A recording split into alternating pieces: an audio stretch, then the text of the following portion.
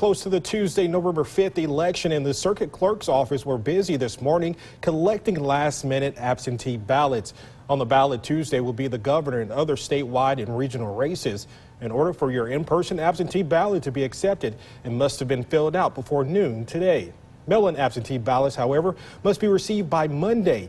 Mississippi law says absentee voting is available to people who will be out of town on Election Day, including college students.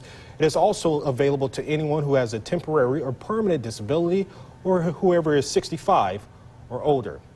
Remember that on Election Day, it is unlawful to campaign within 150 feet of a polling place.